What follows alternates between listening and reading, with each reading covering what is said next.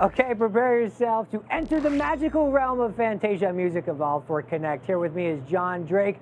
Let's do just that, because you've brought the game and an Xbox One with the new Connect. We stole it. We ran out of the building with it. You ran as fast as you could, but this is a huge deal for you guys. First and foremost, tell us how this collaboration came about. So we actually had a meeting about 3 years ago. We were working on prototypes with Connect cameras and music just because we wanted to see what we could create. Right. And Disney sort of serendipitously came to us and said, hey, we want to make a Fantasia game, and everyone's jaws dropped. And we've been working on it ever since. We had a long time prototyping, but now we're in full production with 100 people making a huge, huge music game. Taking everything you learned from the last generation of Connect, we're going to actually see this thing in action. Yeah. For people who are unfamiliar with the game, tell them a little bit about, they hear Fantasia, they know you guys from Dance Central and Rock Band. What are you doing in this game? Right, so you are the new Sorcerer's Apprentice. Yen Sid, the Master Sorcerer, has brought you in the world, like every great musician, to learn the ways of music and magical mastery. And so what you're doing is you're going to prove to Yen Sid that you're ready to be the Sorcerer's Apprentice by exploring the realms of Fantasia. We have a bunch of different worlds in the game that allow us to have the different art styles you expect from a game like Fantasia, where things are going to change a lot. Right. And you'll go in, you'll uncover magical mysteries, and when you've collected all that magic, you'll then take that back to the workshop where it's based, like Mickey was in the workshop. Right. And along the way, you'll actually also conduct the heavens like Mickey did on the cliff, by performing songs. So Annette's already found, using our cursor, some of the interactions, but she's zooming right in to a performance song. We're going to play Queen's Bohemian Rhapsody while we're here. I like that. This game's all about music creativity. So whereas other games are music simulations, this game's about music creation. We're putting you in charge of where the music goes. Okay, so it's very interesting and a little bit for people to wrap their minds around. Now, fortunately for you guys, there's not a lot of these motion-based games at launch with the Xbox One, so you have some a window there to let people get used to the game. There weren't any games on stage this morning at Microsoft. I was really surprised. So we're leading the pack. We're here demoing game. We're running live on native hardware. We're on the new Xbox One camera, the Xbox One Connect. Right. And so Annette is playing the gesture-based beat match that is inside of Performance. And what she's doing here is she's actually choosing which mix she's picking. So she picked Pink, which is the original master. Okay. But the cool thing about Fantasia is that as you go through the game, you actually are able to evolve the mix to say, I want to have the green mix, which is like a hard rock mix, or I want to have the blue mix, which is an orchestral mix. And you can blend all these songs together to make a custom, unique mix that you create as you're playing. I do that whenever I hear this song without the game. Right? Just kind of wave it around.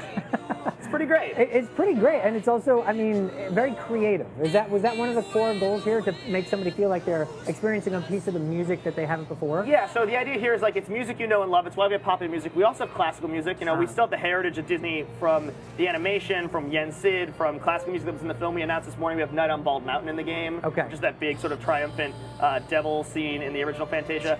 But it's songs you know in a totally different way. So now you hear Annette's pick Blue, so you hear a classical orchestration around Bohemian Rhapsody, which you wouldn't have heard before. Let's listen for just a minute while she plays and get the immersion factor here.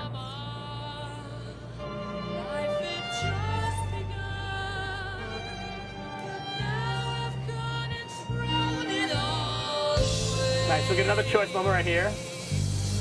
Taking through the thundering metal bass. Pretty awesome. So along the way, there's also moments where you get to create. So there's musical manipulators coming up, where Annette, if she gets this prism that'll appear on the screen all lit up, she gets the magic inside of it, she'll be able to actually grab the music and transform it. So there's a moment called the effects sculptor that Annette will be able to shape the guitar solo by crafting this spinning lathe with her hand.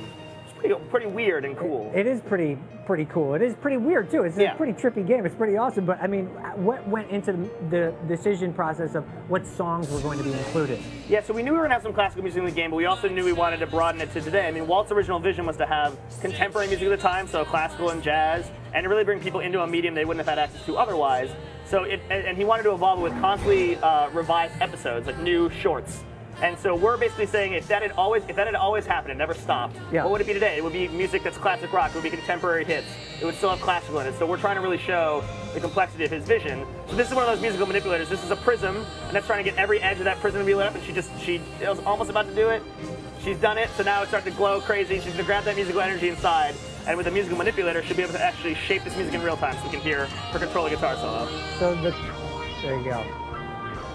And she twists her hand. She has delay and echo.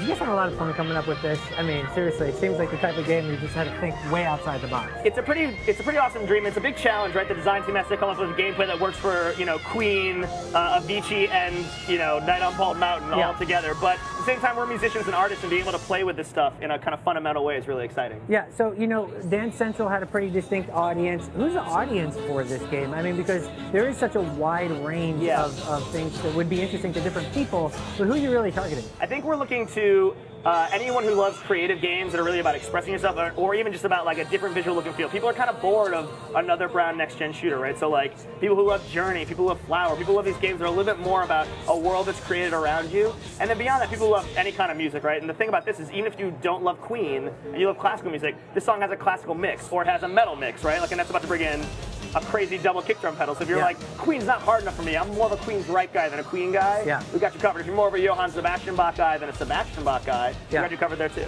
But, you know, the game does seem pretty physically intensive. I mean, on the sweat scale, I think it's between like a Rock Band and a Dance Central. You'll work up a sweat if you really get into it, but you can also choose to have smaller motions. It's about how much you throw your gestures into it is how much it'll actually show up in the game. All right. Well, John, let's ask you a couple questions from the community here. Rocking out on drums, love it. We have a drum kit somewhere around here. Let's play. We should totally do that. All right, how many tracks will be released with the game, and is DLC a part of the plan for adding more tracks per usual? Yeah, so there's over 25 songs on the disc. All those songs have three remixes, so there's kind of an infinite level of ways to play each of those songs. Okay. And DLC is, we're definitely planning on having DLC in some context, but we're not going to shortchange the game in favor of DLC. Just, it's a harmonics game, so more songs. If you want to customize the track list, we're going to work on that for afterwards, but not finalized yet. Yeah, too early. As you mentioned, there are some modern bands in the game. Have they reacted to being included in this? What's their perspective? Because you know, the medium is introducing people to new things all the time. So it's a great avenue for them as well to have their music be heard, correct? Yeah, I think our music partners are really psyched. Some of them, I mean, they love Fantasia. This is the thing that everyone kind of grew up with, and it's fundamental to a lot of their understandings of how music and visuals interact. I think that what they're really excited about is giving fans access to being a part of that music, being able to shape it and feel like they're part of the creative process.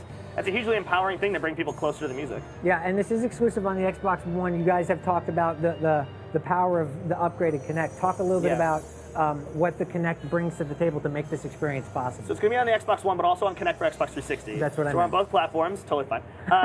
But the new Kinect is great. I mean, higher fidelity tracking. You know, you can play closer to your TV than you could before. Yeah. You know, great microphones for any voice command stuff we're working down the road. Okay. But just in general, I mean, we've been working really hard to refine the the sort of quality top-of-line engine we have for Dance Central in terms of motion detection. We're basically the best motion developer in the game right now, and since we're the only one really showing a game on the floor at E3, I guess we scared everyone else off. Yeah, and you know, when people first heard the announcement of the game, you hear Fantasia that has a very distinct association with it. Sure. But you guys are bringing something new to the table. What's the reaction been like from people who have actually checked it out or just around the industry? I think the reaction of people who've seen the game, who are seeing what we're seeing right now, who've played it, understand what we're trying to do with it, understand we're trying to extend that vision and sort of springboard into a new generation of interactivity. I think people who just saw, say, the trailer, maybe thought we weren't going to really treat Disney with the reverence it deserved, or maybe not bring the classical music in.